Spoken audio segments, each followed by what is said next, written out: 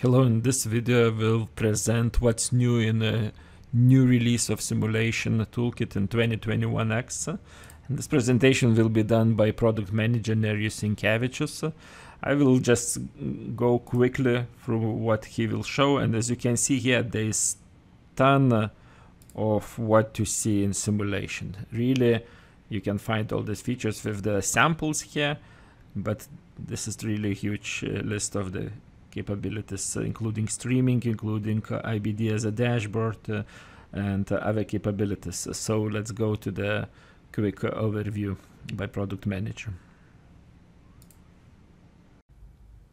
Hello, I'm Nerijus Sinkevičius, CATIA No Magic product manager for SysML and Simulation Tools portfolio. In this presentation, I will try to overview what new and exciting simulation features we are introducing this year. Let me start from the picture showing multiple different workflows between SysML system model and two popular simulation environments, which is MATLAB Simulink and Daimler. The SysML at the top represents abstract system model definition, including subsystems and components, interfaces and connections between them, also allocation of some constraints and requirements, and possibly some initial behavior definition. But at some point you would like to stop modeling this in SysML and move to more specific simulation environments. For control part is typically Simulink. For the physical plant model is a Modelica environment. So in the past it was a expensive and manual work to translate those descriptive SysML models into different environments. But with the recently developed OMG SysVis standard, we have a full SysML concept mappings into those platforms, and we were able to implement automatic translation of those models. In this slide you can see an example of SysML to Simulink transformation. At the top you see the SysML model decomposed into some subsystems or components connected together, and with the one-click transformation we can get a Simulink block diagram with the graphical layout. And if you click on those components, you can deep dive into more nested IBD diagrams or block diagrams and so on. If you had some behavior implemented in using SysML parametric diagram, that would be transformed into S functions. If you had state machines, that would become a state flow models and diagrams. In this slide you can see exactly the same SysML model translated into Modelica language.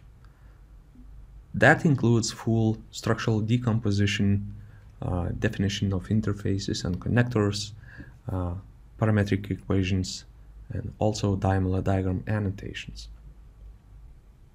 In addition to SysML model export, we are introducing Modelica library import.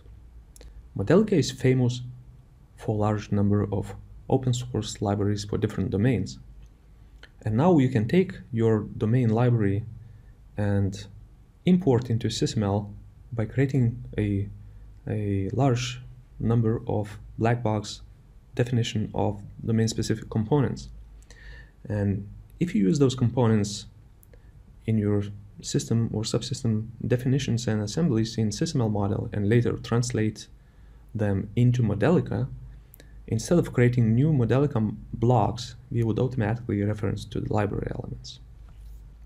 For even better SysML and Modelica connection, we are introducing an API-based Daimler integration.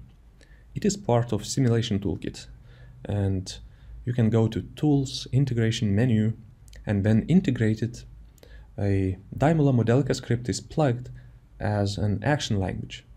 So you can use it in activity diagrams, and in this example you can see how external Modelica model can be co-simulated together with SysML by passing inputs from SysML and reading results back to SysML execution. We also had to upgrade our Simulink file import capability as Simulink file format was recently changed. That also means that all our users who move to the newest Simulink version have to upgrade SysML tool to be able to import those files. Additionally, we are introducing new Simulink import into activity diagrams.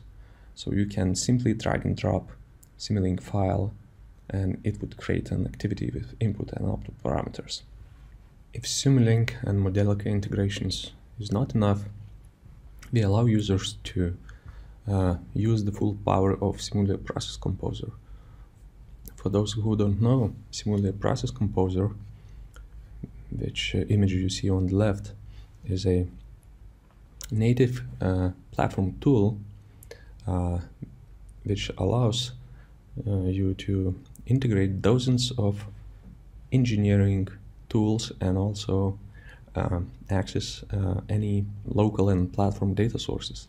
You can use a visual activity like diagram to define how you pass data between tools to create your simulation scenario, and you can parameterize and share those as simulation templates on the platform, which we allow to search and drag and drop into your SysML models.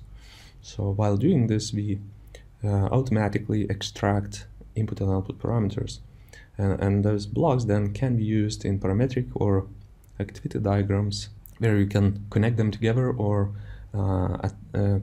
connect any other inputs from the SysML model and pass outputs to any other behavior in your model. So if you have Simulation Toolkit, you can click Run, and we would automatically call a platform services to run those external executions on the platform, and then they finish, the results automatically go back into your SysML model execution. Another big direction under development is our efforts to decouple SysML model execution code from standalone Magic Draw application and make it reusable on any UML SysML data source. As a result, we already have an initial alpha version of the small app which is capable to run SysML models directly on the Timber Cloud. The server-side simulation is invoked using a newly developed REST API and can be easily integrated into multiple environments. We decided to use Cameo Collaborator as the first client of this API, and by adding simulation function into web reports, making them interactive. So here you can see an example of instance table where you can change SysML property values, click Run, and get results back into that table, and also with the annotations showing if requirement is not satisfied. So this is available on demand if you have 2021x version server installed.